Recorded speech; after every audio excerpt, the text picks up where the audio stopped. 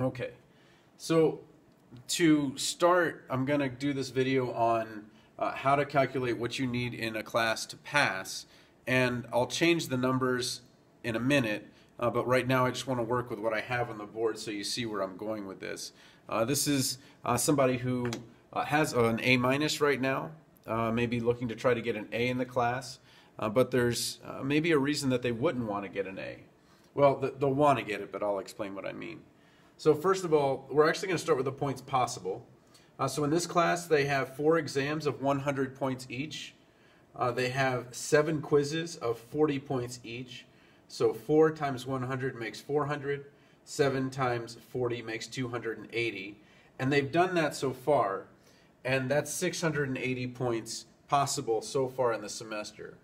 But the final exam is 200 points, about a little less than a quarter of their grade, for a total of 880 points. Okay. So what's their grade now? Well, on the exams, they totaled them up and they got 350. And a lot of times the software will do this for you in your classroom or in your learning management system. And then on the quizzes, they did really well. They got 270 out of the 280. And we don't have a final grade. So we have a total of 350 plus 270 to make 620 points. So this person has 620 over the 680 possible. Okay, so if we look over here, we can see that we have earned over possible will give you your current score, 620 over 680, which is 91.17. So this person's doing really well. They've got an A minus. Maybe they're worried that they're going to lose their A or not get an A. And what we want to do is we want to say, okay, well, let's look at the scenarios and see what they need to get an A, a B, and a C. And we're assuming that you need a 0.93 to get an A 0.83 to get a B, and a 0.73 to get a C. So an A minus would be anything less than 0.93, a B minus under 0.83, a C minus under 0.73. And this is really important because a lot of places will call this the cutoff, where if you get a C minus, this won't transfer to another college. So this tends to be a really important one. But sometimes this 0.8 something tends to be an important one too. It's very recent that colleges have said you need an 82% or an 85% or some arbitrary number to pass. And I understand what they're saying. They're saying that based on that score, and it's not really arbitrary, what they're saying is based on that score in the past, we've noticed that our professional students have graduated and passed the licensing exam. So they're saying that that number is important to them because if the person doesn't get that number, their likelihood of passing and getting the board certified goes down dramatically. Okay? So let's go back to these numbers though. So if you need an A, you need 818.4 total points, including what you've worked on, so the 2 exams, the quizzes, and then a final, which we haven't taken yet. To get a B, you need 0.83 times 0.880. To get a C, you need 0.73 times 0.880. Okay? And these are called cut scores. A cut score is the cutoff.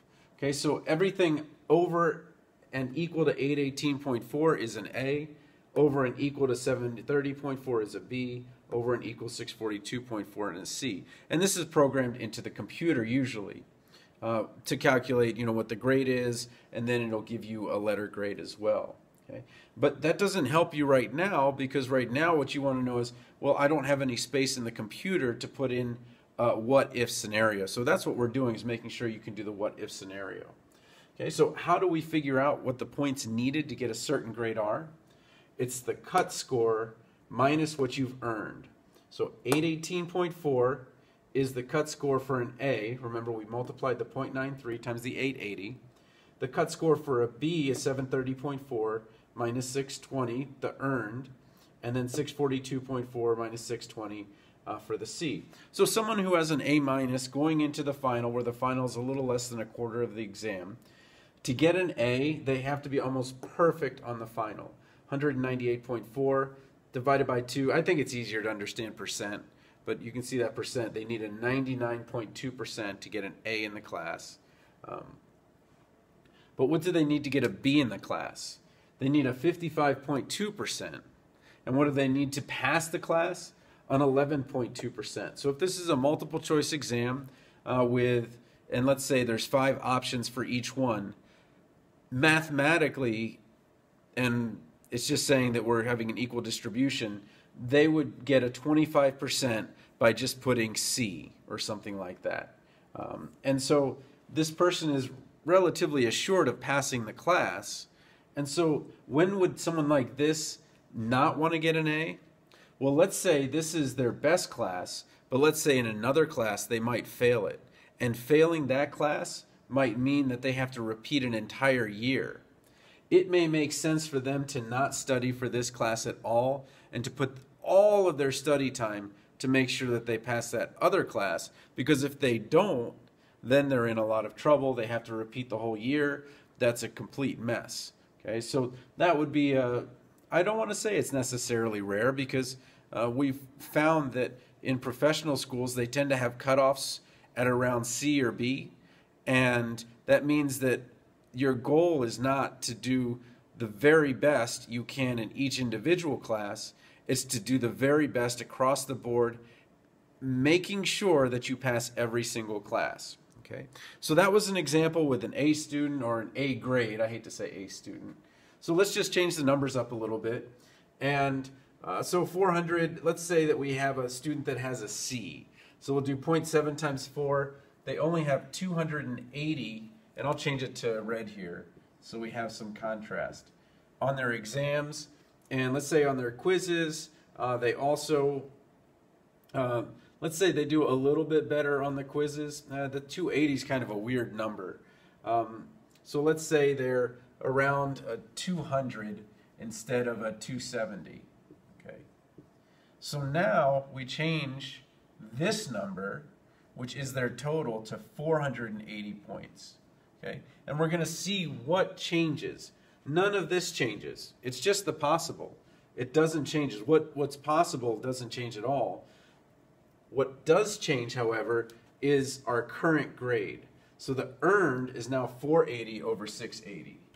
So this 480 over 680 is going to give us a certain percentage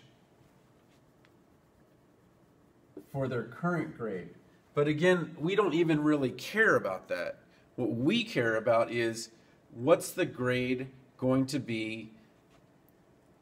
What are the points that I need? So again, the cut scores don't change. Cut scores don't change because they're tied to possible. So these two parts don't change at all. Okay. However, points needed do change. Okay. So if we look at this, our green box, the number earned, this goes down to a 480. Okay. So we went from 620 to 480.